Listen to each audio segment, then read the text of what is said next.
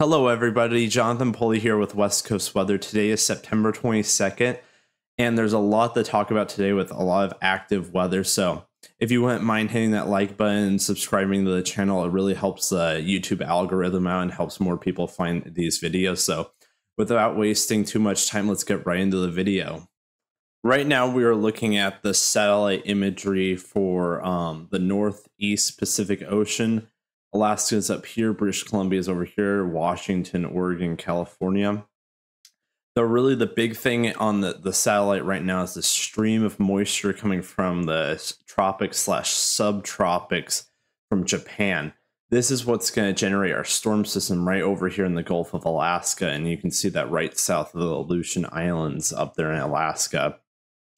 There's a weak system right here off the Washington, Oregon coast right now that's going to start affecting some of those areas tomorrow, and will bring some light to moderate rain and breezy winds. But what we're really looking at is the stream of moisture over here that's going to turn into a likely bomb cyclone, which means it's going to drop over 24 millibars of pressure in a 24-hour period. So that's a lot of strengthening. So let's go right into looking at the troughs and ridges and where they're supposed to be right now. You can see that the trough is starting to dig over the Gulf of Alaska, allowing rain and stormy conditions to start taking over that area. And watch as we head into this weekend, the trough starts opening up over really from Washington all the way up to Alaska. And the storm starts forming right here. And wow, look at that. That is a really powerful storm system with a very large trough associated with it over the Gulf of Alaska. But so that will start flinging an atmospheric river into Washington, Oregon, and Northern California, which is going to allow for a lot of rain to hammer all the fires that are in the Cascades and the Olympics. So that's going to be very beneficial for the wildfire season to end. As we continue, the storm system just meanders off the coast and eventually kind of dies off, but still a lot of moisture still flowing into the west coast, generating heavy rainfall. And then as we go into the midweek, the trough kind of moves over the Pacific Northwest, allowing for chillier air that enter the area with still some rain chances around, but not like we were seeing earlier in the week. And models start kind of disagreeing by the end of this week. They all have some sort of troughing over the area, but the exact area of where it's kind of set up is kind of in question still. So as we continue, this is the GFS model, by the way. So as we head out on the GFS, some ridging starts building in the area, but a lot of models disagree with that. So don't only take that with a grain of salt. And then as we continue even further in the fantasy land on the GFS, some more troughing starts entering the picture again in the Gulf of Alaska, but really we don't need to worry about that right now. So if we head over to the European model, let's see what it shows. Really good agreement in the short term, which is to be expected. The weak system right here off the Washington, Oregon coast, it's going to affect those regions later tomorrow on Saturday. And as we head into Sunday, the storm system starts rapidly forming over the Gulf of Alaska as it was on the GFS, just as strong, maybe even a little stronger. And then it dies off.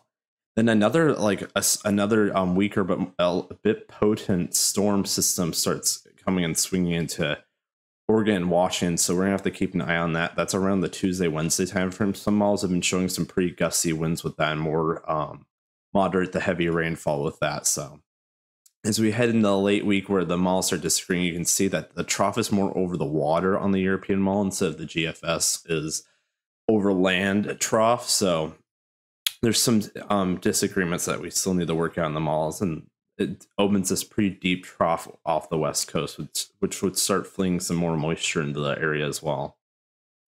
But really, we can continue to watch this later this week, but that would allow for more rain and cooler weather to occur. So let's look at some wind gusts that will be possible with this storm. Here, the center of the storm's up here. This is Washington, Oregon, California. And you can see this pink is over 65 mile per hour wind gusts. So right near the center of the storm, wow, 80 to 90 mile per hour wind gusts. No ships are going to really want to be out there during this time. But then you can see the associated front right off the coast with some 50 to 60 mile per hour wind gusts starting that hits parts of the Oregon coast. As we move into the future a bit, the storm moves up north a little bit, and thankfully the front weakens a little bit as it approaches the coast. So a windstorm scenario is not looking very likely, but still going to be pretty gusty winds on the coastal areas and some of the mountain regions. So, and here's the pressure. What the European model shows the pressure of the storm deepening to. It has it deepening to a 964 millibar low, which is very strong any time of the year, let alone September. So that's why we're watching the storm so closely, because it's a very powerful storm.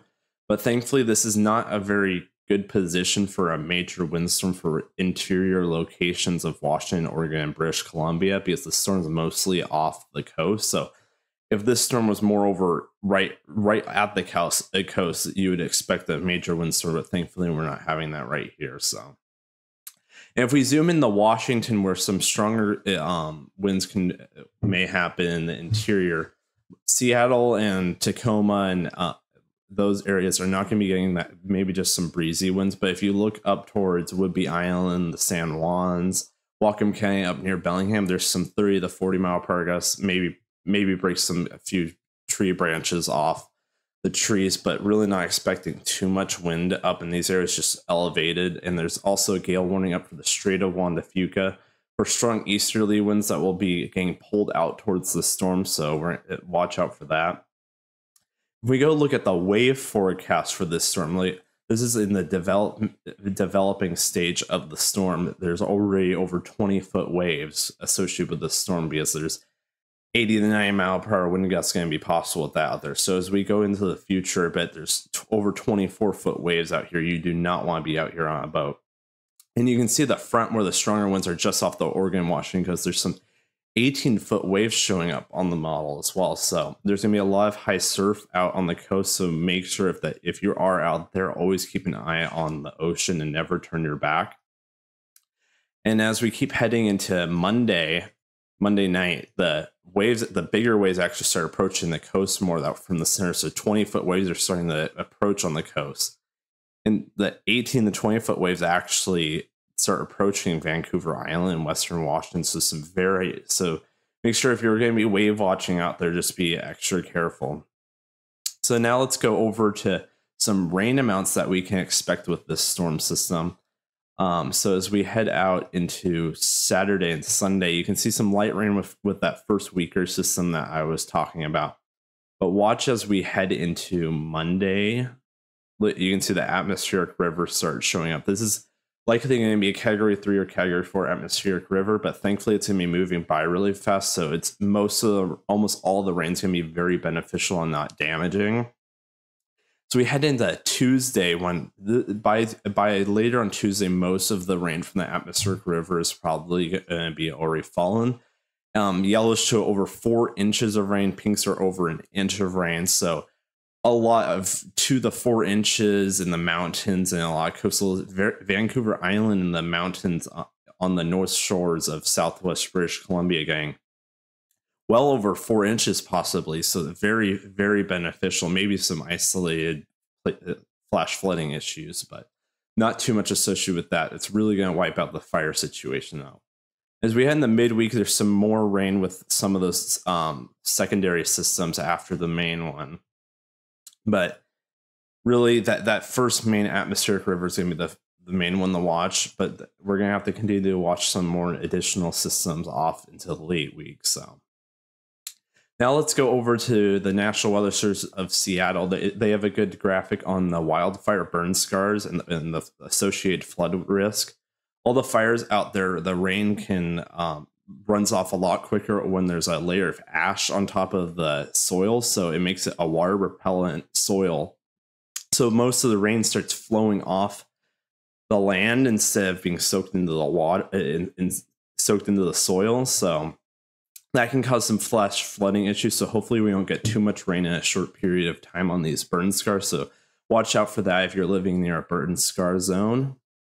And here's a good graphic from Medford, the National Weather Service of Medford, Oregon, showing that places like Brookings and Port Orford on the Oregon coast could expect 2 to 4 inches of rain in some of the foothills over here.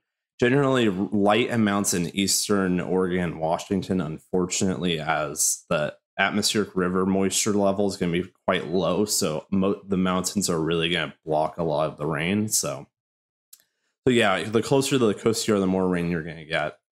And here's another graphic by the the National Weather Service of Medford, Oregon, showing gusts 40 to 50 miles per hour on the coastal areas and even over 60 miles per hour on some of the higher elevation locations, but mainly just breezy weather in the valleys, and actually pretty windy in eastern Oregon, where there's not going to be as much rain, unfortunately.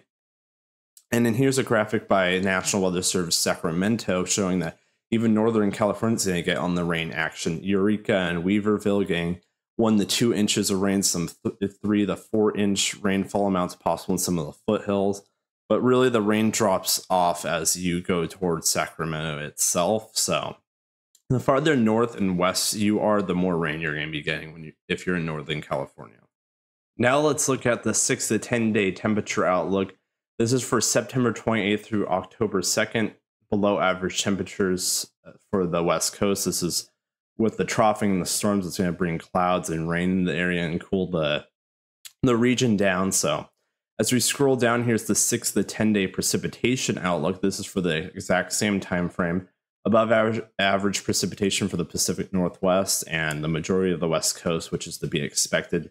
This would extend all the way up into British Columbia as well.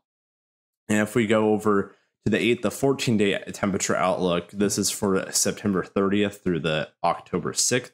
This is pretty far out, so only take this with a grain of salt, really, but there's still some storm systems that could be out here, but some models also have ridging built in the area, so just keep that in mind.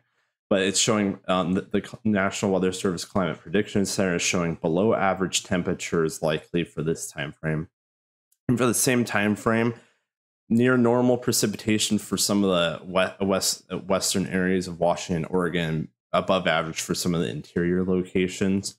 But this can change. This will and can change. So, well, that's it for this video. Thank you for everybody for watching through this video. I hope everybody enjoyed it. And once again, if you could like and subscribe to the channel, that would be great. That just helps the algorithm get my video out to more people and just helps the channel in general. I may do another video on Sunday just to have extra preparations for the storm coming in. We can look at how cool it looks on satellite. So yeah, look out for that. So hopefully I can get that out. But in the meantime, take care, God bless, and have a wonderful weekend.